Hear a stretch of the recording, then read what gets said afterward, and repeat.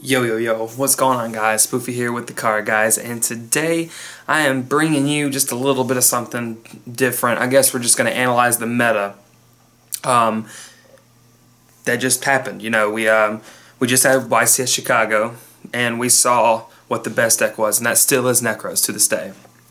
We saw pretty much complete innovation. Well, I wouldn't say complete innovation, but a tech card that kind of swept the entire Yu-Gi-Oh community. I mean, I think you guys should really go back and look at all these different Facebook groups, because Solemn Scolding was going, like, people were going nuts for this card.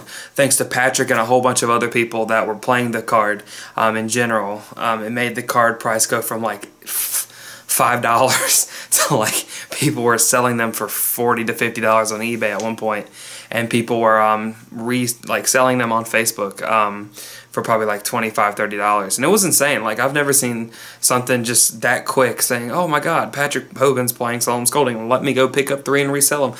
I did that once or twice too. Not gonna lie, but I mean I took my advantage of it. We're going to go into pretty much the in-depth analysis of YCS Chicago.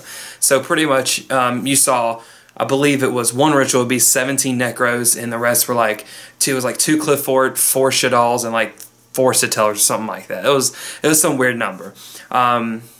Definitely what I expected coming out of the first tournament in YCS. Of course, Necros are the best deck. Necros are going to continue to be the best deck. It's going to be the deck that ends up winning Nationals, in my opinion. No doubt in my mind whatsoever.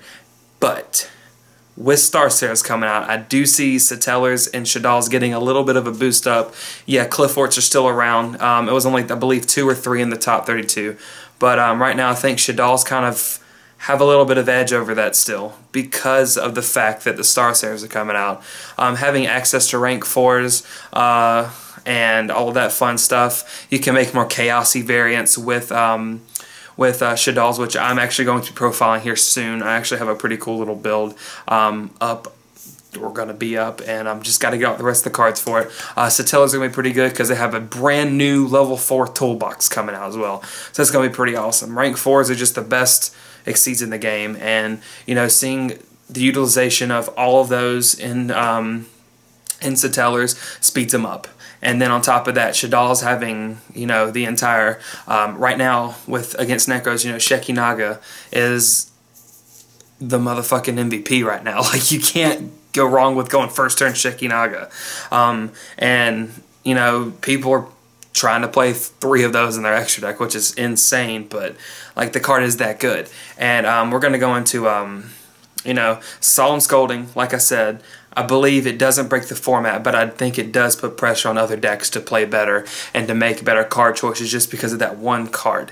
I mean, you don't see many people playing traps now other than the Satellar matchup. Yosenjis were not to be found. There was one Ritual Beast that somehow made it. I don't know who the hell let him win any fucking matches, but I mean, what the hell, guys?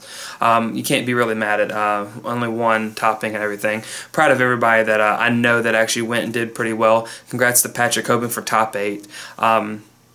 I just want to tell you guys, you know, be ready. This is the format right here. What you saw at Chicago, you ain't seen nothing yet. Star Seraphs come out, and it's going to be a big ride. Big help to Shaddolls and Satellers coming up in this the rest of this format. If Ignites get announced too, we got something else we got to worry about. So I don't even know what we're in store for. I guess we're just going to hold a big old question mark over YCS Chicago as of right now, other than Necros being the best deck at this moment. But it's just, it boggles my mind still to this, like, it's only been 24 hours since the tournament's passed, and people are still just saying, hey, everybody, I need Necros. And you might want to get them while they're down, because I think they might go up. That's pretty much it for me. I just want to let you know, guys, you know, what I'm thinking, the YCS Chicago, you know, draft has to go. I think if you play a deck, what, 12, 13 rounds in a tournament, I believe you should play it the last 3 rounds, cutting in the top, and and use the deck that you came there to play. So that's pretty much it for me. If you do not mind, we got our tournament going on. I have a link to the bracket down in the description below. If you wouldn't mind as well, please go and check out supergamesinc.com. Would greatly appreciate all of that as well.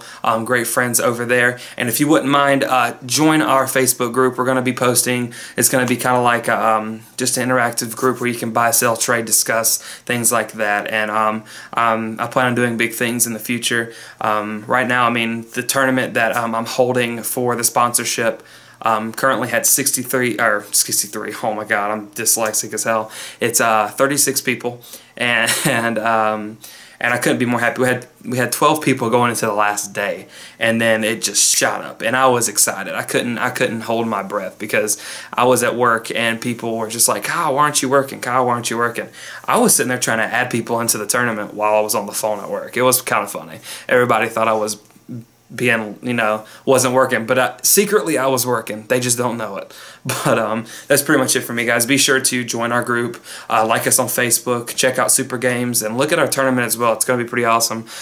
Pick up Necros while you can, just saying, because Valk is that card now because Scolding is being played. And that's all I got to say. Until next time, guys, I'm Spoofy with TheCardGuyz. See ya.